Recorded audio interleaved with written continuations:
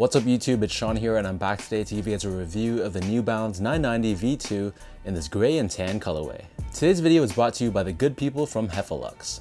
So Heffalux is my favorite go-to sneaker insoles, and they sell eTPU insoles, which essentially is the same material as Adidas Boost. So if you're looking to add some added comfort to your shoes, be sure to check out their website down below, and you'll see they sell 4 different insole options. So depending on the type of thickness and type of cushioning setup you want, there's a type of insole for everybody. So I've been a paying customer for Heffalux for years now, and I definitely stand by their product. So be sure to use the code SEANGO at checkout to get 15% off your entire purchase, and be sure to tell them I sent you. So back to the shoes, this is my latest New Balance pickup, and it's another 990 V2 silhouette.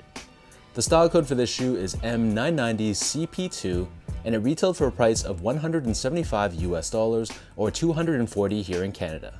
And while technically this is a GR release, it's not a special collaboration or anything like that, it's still been pretty much selling out everywhere that they've released.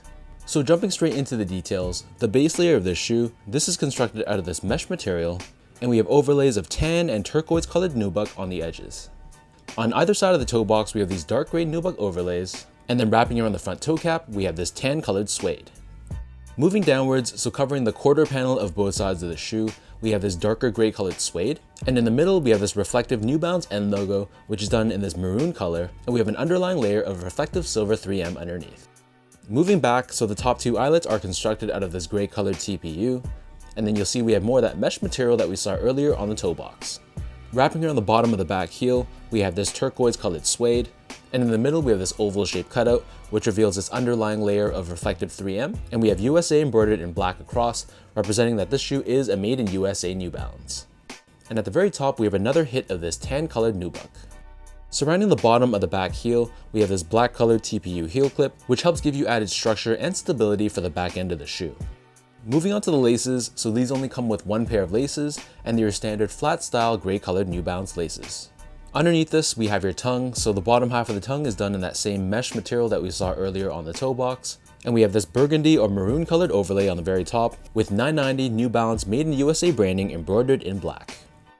For the insoles, these come with your standard foam line insole. It's done in this black finish on the top, and we have New Balance classic branding stamped on the heel in white. So the upper of the 990 V2 sits atop this very chunky, absorbed foam midsole. So you can see the foam is left in white on the forefoot, but the back heel, which is much more sculpted and bulky, this is painted in this pale yellow off-white look, and surrounding the lateral side of the back heel, we have this bubble revealing the visible absorbed foam, which is done in this bold blue finish. So that breaks down the look and the construction of these 990 V2s. And for those wondering about fit, so these fit the same to me as all my other 990 V2s, so I personally stick true to size. So I'm a true size 10, slightly on the wider side, and I wear between a 9.5 and a 10 in my New Balance shoes. So for these guys, I'm okay with sticking true to size, but if you have narrow, normal, or slightly wide feet and you like more of a snug fit, you can definitely go a half size down as well. To give you guys a point of reference, I wear a 9.5 or a half size down in silhouettes like the 990 V3, V4, and V5, the 550, the 998, the 992, and the 993. And in comparison, I stick true to size or a size 10 in the 990 V2, the 997, the 1500, and the 1530. Moving on to comfort, so overall the 990 V2 is a decently comfortable shoe as far as a retro sneaker goes, but if you're looking for a shoe that has a ton of plushness and a lot of softness and cushioning, then you might not like the feeling of these on feet. To me, the absorbed foam is a good balance between cushioning and support, but I definitely feel a lot more cushioning in the back heel and much less in the forefoot. But again, as far as just an everyday casual use shoe goes, just a shoe I'm going to be walking around in, these feel perfectly fine for me. Last but not least, in terms of the quality and craftsmanship on this pair, so this being a made in USA New Balance, as usual, the quality of the materials were pretty good. The suedes felt very buttery and soft, and aside from a few minor stray stitches, I thought that the build on the shoe was pretty solid. I had no visible glue stains or anything like that, so all in all, pretty solid shoe from that standpoint.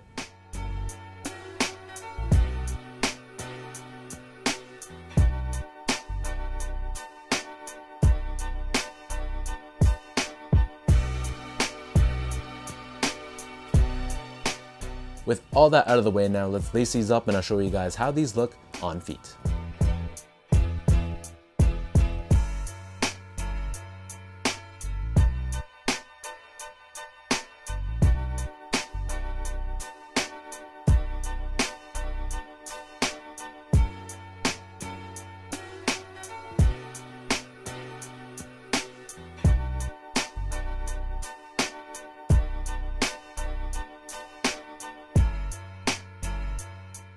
I don't know about you guys and where you are in the world right now, but here in Toronto, Canada, it's definitely getting a lot chillier.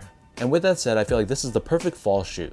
For some reason, there's so many different tones and different colors on this pair, but somehow New Balance really made it work putting it all together. I like that it's a fresh new take on the 990 V2, and they incorporate enough neutral tones like the gray and the tan, but they throw in splashes of color like the turquoise and the blue on the back heel. So really, it's no surprise that this pair, despite being a GR, is pretty much selling out everywhere. So let me know in the comment section down below what you guys think about this New Balance 990 V2 in this gray and tan colorway. What are your overall thoughts on the colorway of this shoe, and are you a fan of the 990 V2 in general, or is this more of a pass for you? If you guys like this video, be sure to like, comment, and subscribe to this channel if you haven't yet. You can follow me on Instagram at esco8, check me out on my Twitter account at sean.go, and follow me on my website at seango.ca. Be sure to also check out my podcast called the Channel 8 Podcast. So the video version I uploaded right here on my YouTube channel if you want to watch it, but if you're looking to just stream the audio only version, you can check it out on most of your major podcast platforms, including Spotify, Apple, and Podbean. So thank you guys so much for watching. Hopefully you guys enjoyed this review. Hopefully it helped you in some way. And until next time, I'll catch you guys all in my next video.